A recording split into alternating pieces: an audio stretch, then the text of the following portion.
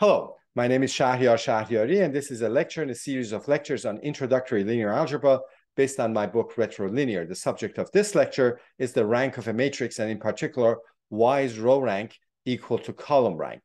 So let me get started. Let's say A is an m by n matrix, a matrix that has m rows and n columns.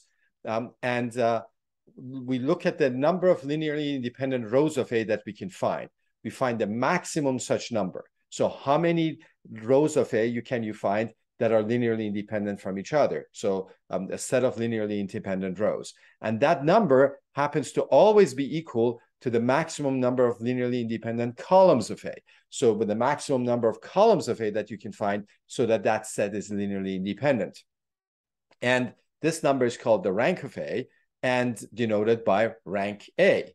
So the question is that why are these two numbers equal? Why is it that if you find as many linearly independent rows that you can and as many linearly independent columns that you can, you get the same answer? That's what the purpose is here. So let me give you an example. Here's a matrix. This matrix has 3 rows and 1, 2, 3, 4, 5, 6 columns. It's 3 by 6.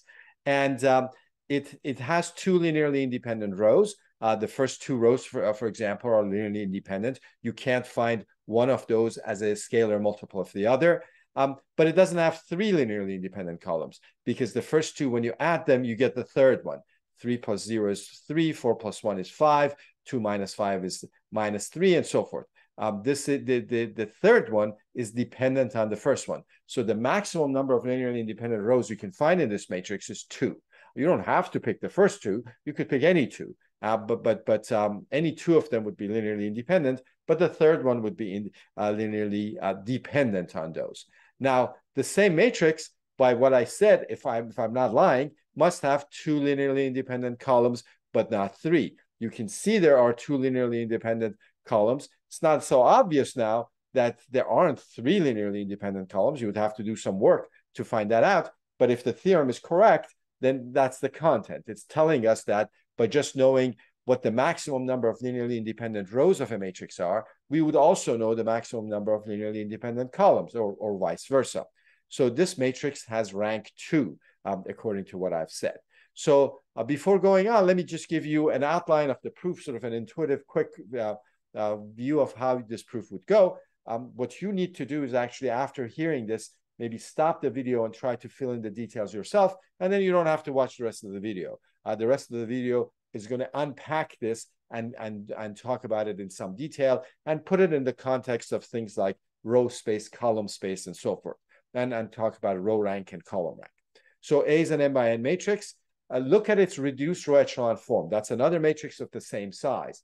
So do elementary row operations until you get the matrix in reduced row echelon form. If you don't know what that is, watch my videos on reduced row echelon form of a matrix.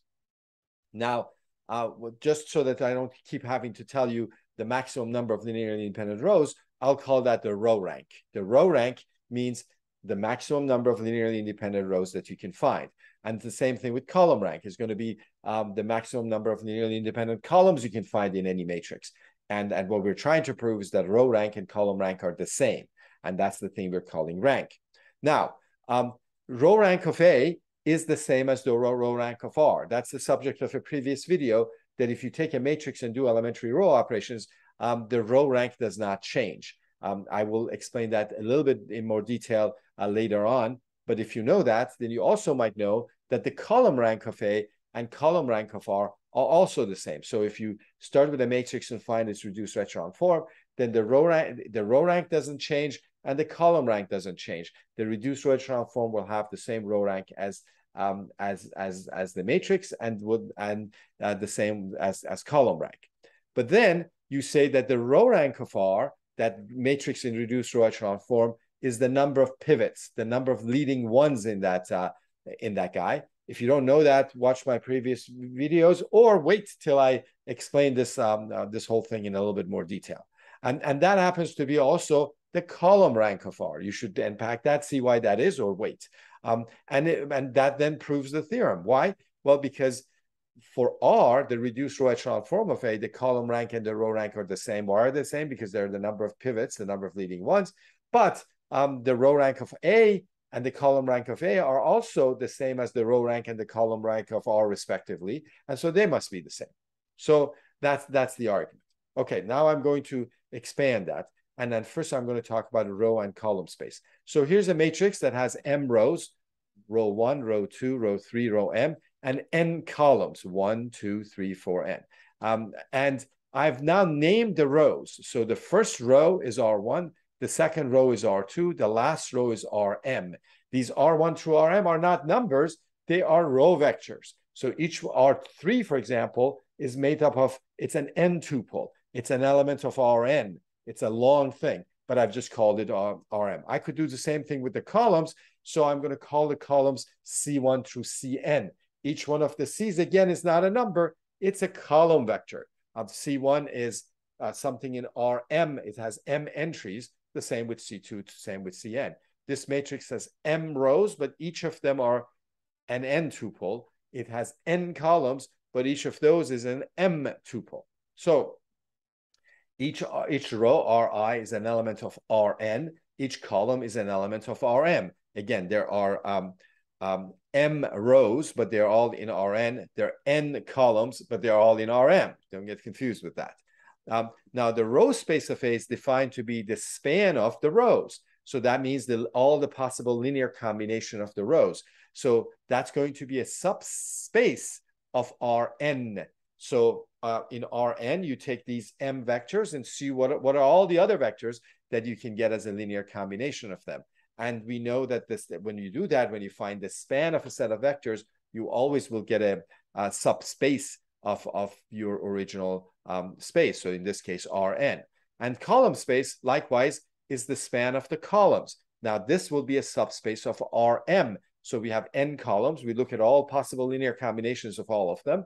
That collection will be a subspace of Rm. Now, the dimension of the row space is called the row rank of A. Because it's a subspace, it has a dimension. Dimension means the size of a basis. Basis means a set that's linearly independent spans. All of these are subjects of previous videos. If you're not familiar with them, you might want to watch those. And row rank will be the same as the maximum number of linearly independent rows. Why is that? Well, because we already have a spanning set for the row space. And what is that? Those are the rows. And to find a basis, you use the contraction theorem. You throw out anything that's linear combination of the ones before, and you're left with a linear independent set, and that will be a basis that will span. And so the maximum number of linearly independent rows that you can get is the dimension of the row space, the row rank. Similarly, the dimension of the column space is called the column rank, and that's also, for the same reason, the maximum number of linearly independent columns. Okay, so this was background. Again, all of these have been subject of several videos in the past. Videos for general vector spaces, what dimension is, what spanning means, what subspaces are, and so forth. And then specific ones for matrices, what's a row space, what's column space, in fact, what's a null space, which is not something we're going to use in this video, but those are the matrix spaces associated with a matrix.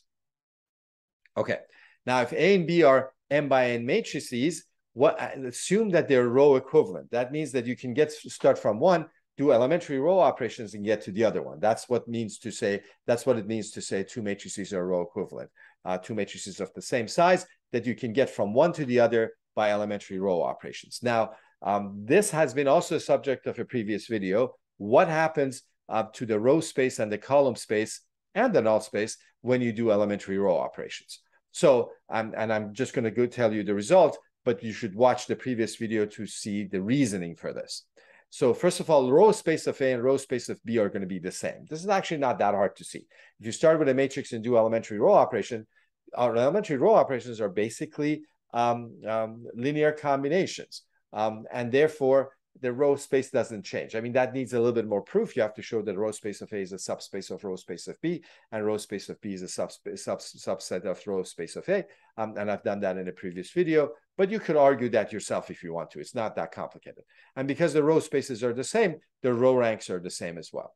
Now, the situation is a little bit more complicated for column space, because the column space of A is not the same as the column space of B, or it doesn't have to be. Most of the time, it's not. So when you do elementary row operations on a matrix, you are doing things with rows. You're doing elementary row operations, and the columns actually change drastically. So the column space, the space spanned by the columns, changes, but not all is lost. And the theorem that we proved again in the previous video about the effects of elementary row operations on row space, column space, on null space, we proved that any relationship among the columns stays. Any linear, if one column is, if column 7 is 3 times column 4, then after you do elementary row operations, still column 7 will be 3 times column 4. And therefore, if you have a given set of columns of column vectors of A that are linearly independent, then the corresponding one of columns of B will also be linearly independent. If column 1, 3, and 5 from A are linearly independent, after you do elementary row operations, whatever you get, even though it will look very different, columns 1, 3, and 5 of that new matrix will also be linearly independent. Again, we proved this in the previous video through thinking about the null space, actually. And so from this follows that the column rank, even though the column space is not the same for A and B, the column rank of A and column rank of B are the same. Why? Because the column rank is the maximum number of linearly independent columns you can find. Whatever columns you find in A that are linearly independent, the corresponding ones will be linearly independent in B. And so column rank of B can't be any smaller than column rank of A. Can't be any larger, because if it was, then whatever columns you found in B that were linearly independent, the corresponding ones in A would be linearly independent. And so the column rank of A would have been different. And so column rank does not change when you do elementary row operations, even though column space does change. Okay, given that, so we are interested in what happens to reduced row echelon form of A. The previous slide was about something a little bit more general, about if you start with two matrices that are there, you know that they're row equivalent, but we're not assuming that either one of them was in reduced echelon form or in echelon form.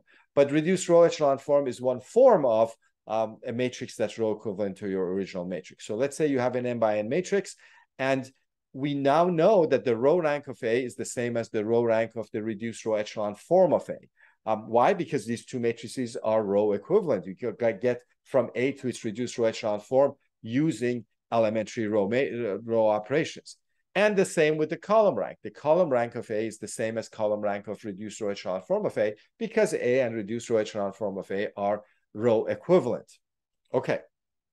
But if you look at a matrix in reduced row echelon form, or a matrix in echelon form, not reduced echelon form, those things are slightly different than each other. But if you look at each one of those things, finding the column and row rank are very easy. So if R is a matrix in row echelon form or reduced row echelon form, the difference between the two is that if you're in row echelon form, you don't necessarily make everything else above a pivot 0, whereas in reduced echelon form you do. So so just think about reduced row echelon form. If you have a matrix in reduced echelon form, then what is its row rank? Well, its row rank is just going to be the number of non-zero rows, because the non-zero rows are linearly independent from each other, because each one of them has a 1 in a new spot, and they can't be linearly dependent on each other. And the other rows are just rows of zeros, which you definitely do not need in terms of spanning. So the non-zero rows of R are actually a basis for the row space of R, and therefore therefore their number is what the row rank is. And the columns of R, which ones form a basis for the column space? The ones that have a leading one in them. So for example, in this example, the first column and the third column have a pivot, a leading one in them, and those are the basis for the column space of that. Again, because those columns cannot be linearly dependent, because each one of them has a 1 in a spot that the ones before that did not have, and everything else can be written in terms of those columns with a leading 1. The columns with the leading 1 will be able to generate everything else, because everything else will not have numbers anyplace else, and those columns with leading 1s are basically the standard basis, and you can generate anything from them, or elements of the standard basis. Okay, so given that, I can just now prove to you that row rank and column rank are the same, which was the object of this video. So if R is a matrix in row echelon form, then row rank is the number of leading ones. Why? Because row rank is the number of non-zero rows, and every non-zero row has a leading one. So row rank of R is the number of leading ones. And the column rank of R is also the number of leading ones. Leading ones is the same as pivots. Why is that? Well, because the column rank, the basis for column space is those columns that have a leading one. And how many of those are there? Well, as many as there are leading ones. This means that the row rank of R and the column rank of R are the same. So I've now proved the special case of what I wanted to prove, which is that if you have a matrix in reduced row echelon form or in row echelon form, then its row rank and the column rank are the same. But now let's prove it for in general. So let's say A is now any matrix, not in reduced row echelon form necessarily. The row rank of A equals the column rank of A, and I'm going to prove that. The proof is let R be the reduced row echelon form of A. So do elementary row operations on A and put it in reduced row echelon form. I'm not actually going to do that because I don't know what the matrix A is, but thinking about that will allow me to, but I know I can do that if I have a specific matrix, and thinking about that will allow me to complete the proof. And then I will say that, well, the column rank of A is the same as column rank of R, again, because two row equivalent matrices have the same column ranks, even though they have different column spaces. But column rank of R, because it's a matrix in reduced row echelon form, is the same as the row rank of R. Why? Because both of those numbers is the same as the number of pivots.